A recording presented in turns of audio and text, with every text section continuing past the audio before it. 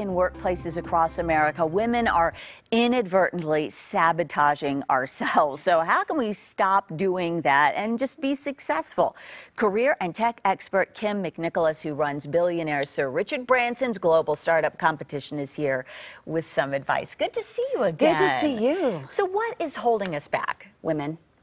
How do we expect men to support women when women don't even support themselves? Do you realize that the #1 career killer for women is jealousy? Oh my goodness, really? It's crazy that women perform better actually competing against other women than they do performing and competing against other men.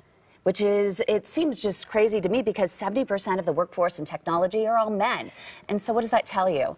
That we sabotaging each other doesn't do anything for us. It doesn't get us ahead. So we're competing more against each other than against the men in the boardroom. So how do we fix that?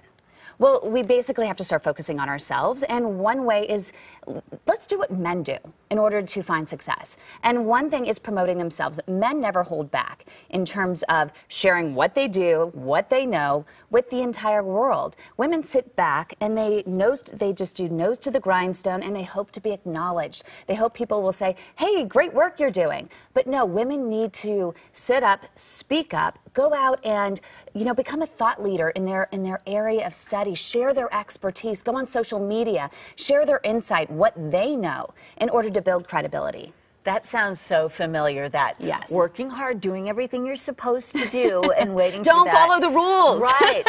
and then sometimes, I don't know if I'm like most women, but I'll go home and think about, oh, did this person take that wrong? And did I say that the right way? We tend to ask, guess. Yes, and we tend to ask for permission, and we tend to apologize. If you ever notice when you call someone and you get their voicemail, women tend to say, "I'm so sorry, I missed your call." Men don't apologize. You shouldn't apologize. Okay.